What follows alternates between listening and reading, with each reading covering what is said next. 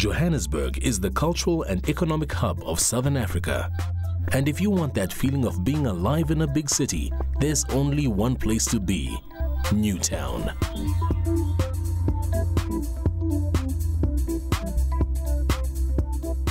In the heart of Newtown is another well-known training institution, the Market Lab.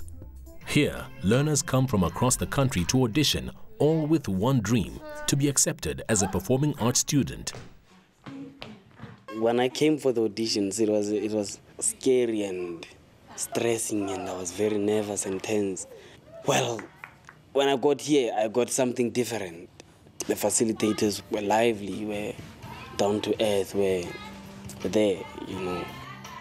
Many of them, when they come here, they want to act. When they come here, they get introduced to different kinds of things that at the end of the year, 5 of them, the least, will say, no, we don't want to act anymore, but we want to dance now.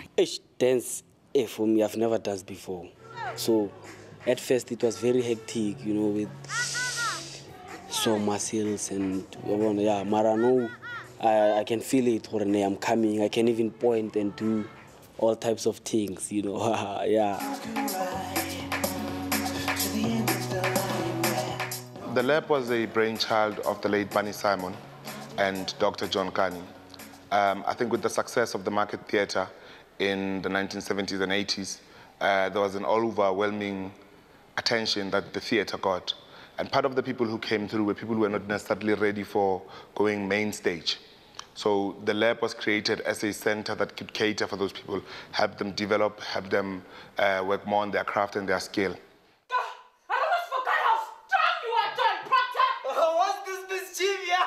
Then out of that need, 2 years after the lab was formed in 1991, we then had a different call. People wanted to study drama.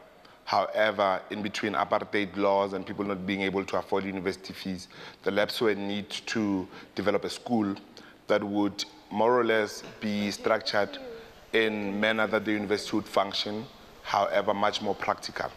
I want to be an actress. I want to be an actress, but we do everything, maybe like it's acting, dance, it's text interpretation, it's everything to do with art, especially, but not visual art, it's performing arts as a whole. So they bring in different people of different genres within arts, within the performing arts, to come teach us things, yeah. Your knee is inside, not outside, but in. Okay. So the school has been going on now for about 20 years.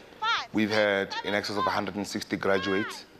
And out of the school, we've had new demands over the years. We've had demands for writing programs. We've had demands for director training, actor training in communities around South Africa. Monageng Vice Motsabi is a graduate of the laboratory and is currently working as a playwright.